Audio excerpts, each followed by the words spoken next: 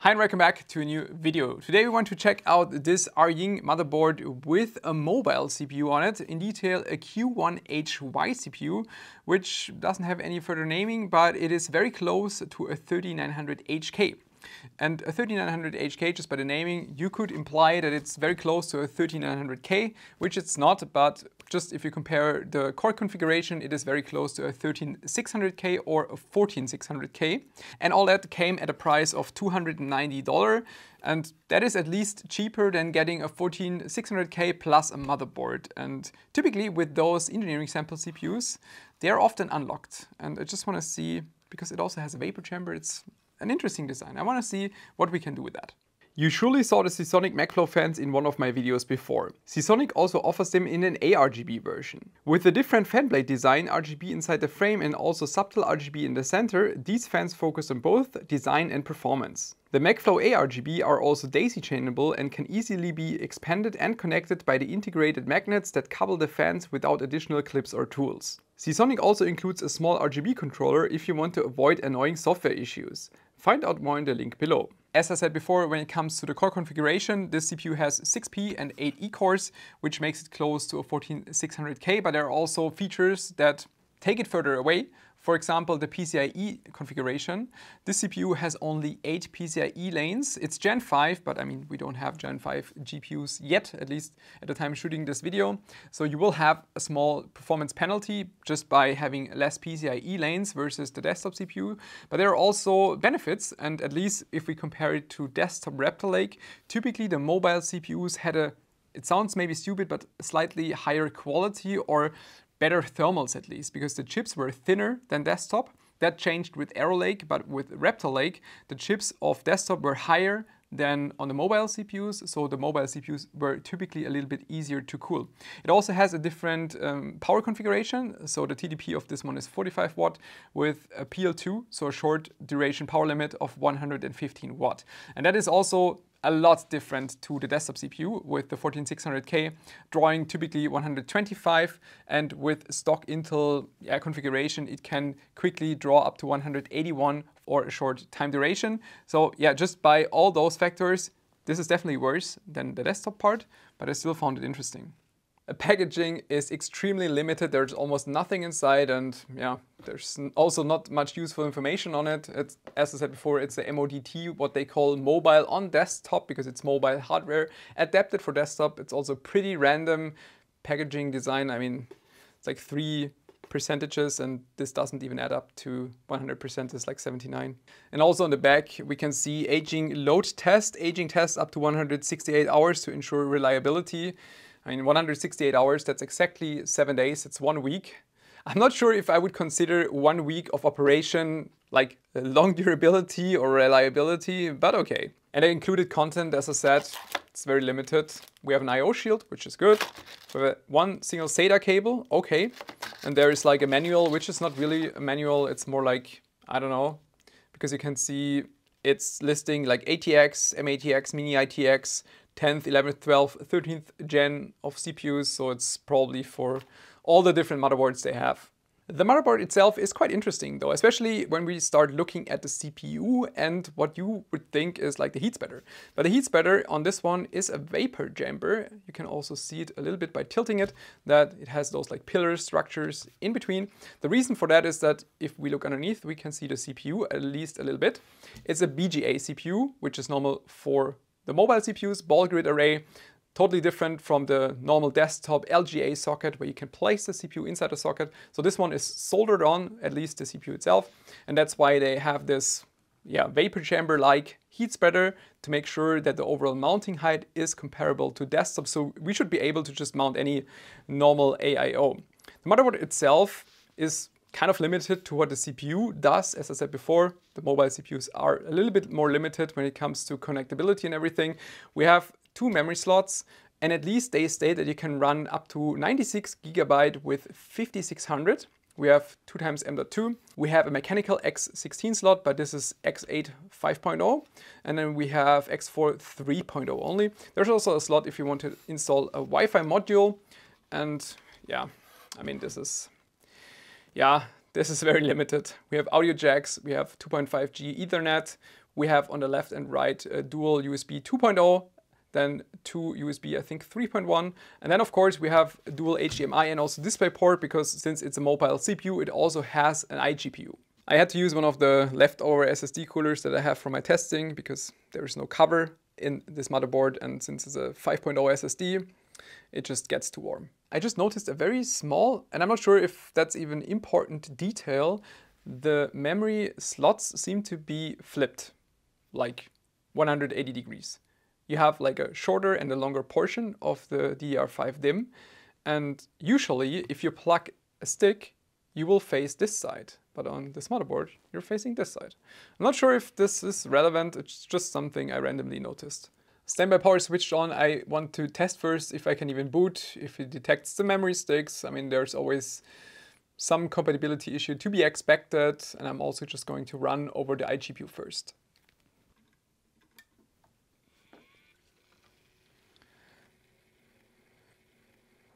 Why is this booting so quick?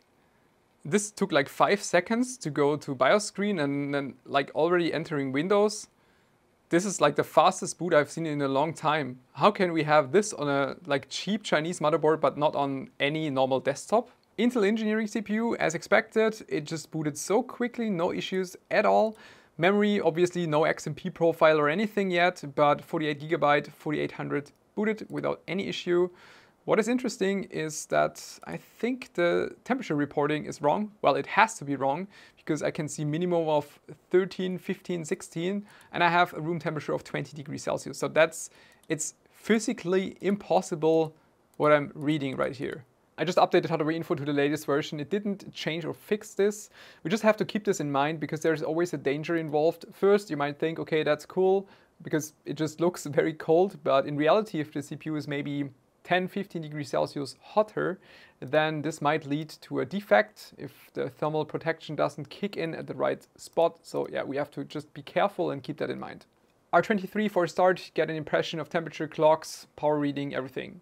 Power reading is definitely different than what you would expect stock from the CPU. As you can see, PL1 is 95 and PL2 is 110. So that's already higher than what you would have stock. And we had like 90 watts on CPU package power, resulting in 14,000 points on the first run. Just going to rerun this because I noticed, I'm not sure about the clocks. I mean, obviously the clocks are expected to be low with high multi-core load and this kind of like power limit, but I expected this to be a bit higher, to be fully honest. The 14,000 points might not look that much, but it's not that bad. If we compare it, for example, with a 7600X that scores about 1500 points, then the 7600X is about 7% faster while consuming over 20% more in the power draw. So efficiency-wise, this is not even too bad. And you have to keep in mind that we're still running 4800 on the memory. And I'm not sure, like XMP surely won't work. Those are 8000 memory modules, but I think we just go to BIOS and see what's possible. The BIOS is quite interesting and it seems to have a lot of options. There's even an overclocking performance menu, which we will certainly check out. But first we go to chipset and the memory configuration, which also is a little bit limited. We can do some kind of XMP profile, but as you can see, the memory frequency itself is grayed out. It's 5600 only. I think that is due to Intel limiting probably the memory speed on those mobile CPUs. At least that's my assumption. It's a typical Intel thing, I would say. And also the voltage is a little bit limited, but I think, I mean, those are 8000 modules, shouldn't be necessary, like any voltage should easily do 5600. I'm not sure what the motherboard is doing, but maybe some kind of memory training, but at least it's not booting yet. Yeah, something seems to be not working. At least the postcode LEDs, or not postcode, but post LEDs, they're not doing anything. And you could see on the first boot, it was extremely quick. It was going through those LEDs within seconds, but now they don't even light up. So something seems to be in the BIOS that the CPU or motherboard doesn't like. I just performed a power cycle, just pulled out the ATX 24-pin connector, and at least the LED is now working. Yeah, so 4800 again, memory just didn't apply. It doesn't seem to be related to the memory because I just applied a custom profile, which is just going to run the same profile as stock, like no change. And this also does not apply. So it's also stuck in the boot phase. Must be something else. There's progress. At least I'm now running 5200 on the memory. Unfortunately, I couldn't find any option to increase the power limit in BIOS. That's why I'm trying to use throttle stop. I increased now PL1 and PL2 to 200 watt. And I want to see if this applies. Well, at least with the simple options, it's still stuck to 95 because of PL1 dynamic and PL2 dynamic still being the same. I now selected Sync MMIO, and that should typically solve this kind of behavior. I'm not sure why it just jumped to like 200 watts for a second, but it seems like the constant power draw is about 130, 140 now. It's definitely higher. Also much higher constant clock on the P and E cores. And now with the open power limit, we increased the performance quite a bit to 17,000 points in R23 Multi. That was a solid performance increase. It is still far away from a 13600K or 14600K. That's like 23,000, 24,000 points. That is a good step away from this one. This one is more in the region of a 12,600K. By the way, the way to get this to boot is quite interesting. So I obviously tried the typical tricks and things. And what I had to do is set everything in BIOS, go to save and exit, and after this, typically the motherboard shuts down and then tries to power back on. So once it shut down, I just pulled out the 24-pin cable, so it doesn't power back on. Then I waited a little bit, plugged it back in, just do normal start, and the settings are applied. I'm not sure why it's doing that, but it's a typical thing I remembered from a different motherboard doing some weird behavior, typical overclocking debugging, I would call it, and that's how you can typically fix out or figure out how to fix things like that. Now the thing I want to do is disassemble everything and remove the vapor chamber and apply liquid metal, because while running R23 I could notice the temperature running about 75 degrees Celsius under load. And we know the temperature reading has to be off, maybe by 10 or 15 degrees Celsius. That's my assumption, and then we would already have like 85 to 90 degrees Celsius under load. And I'm not that comfortable pulling or pushing the CPU even further than this, while it might run into like 100 degrees Celsius. They definitely do not want that you're disassembling this. I mean, there's this sticker, which I probably wouldn't care about, but those weird triangle head screws. Yeah, it's clearly a vapor chamber, and this could also be the limiting factor for us in the end. Once we hit saturation of the vapor chamber, so I don't know the specs of this one, but maybe if it's only for, let's say, 90 watts or like 100 watts, then we won't be able to exceed this much further. Yeah, might be the limit in the end. And here we have the ES mobile CPU soldered on. If you're wondering why it's two pieces, it's just normal for those mobile CPUs. They have like on-package chipset, so what you would typically have on a normal desktop like down here, it's just soldered on the same package to save space and just keep it more universal for mobile, so that's normal. And Q1HY is listing the ES sticker on the bottom.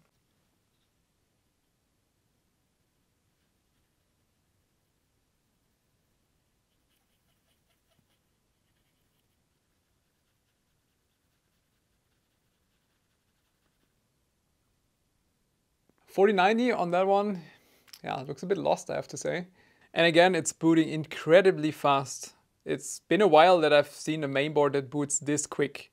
Either the liquid metal just magically fixed the temperature reading, or the contact is pretty bad.